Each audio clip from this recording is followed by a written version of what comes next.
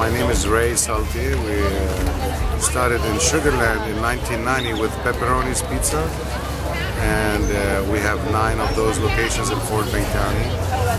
And about 4 years ago, we started Ray's Gourmet Country in Fulshear, Texas, with all the local ranchers and local producers, and we use a lot of that in our cooking.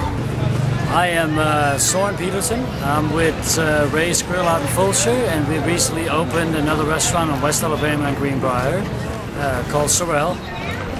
And the first segment we did was a little cranberry white cheddar risotto, and we served it on a crisp brioche, and we had a little bit of fresh squash blossoms.